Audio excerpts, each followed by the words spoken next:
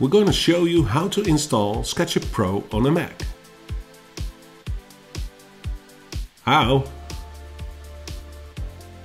In the browser, navigate to www.sketchup.nl/download-all.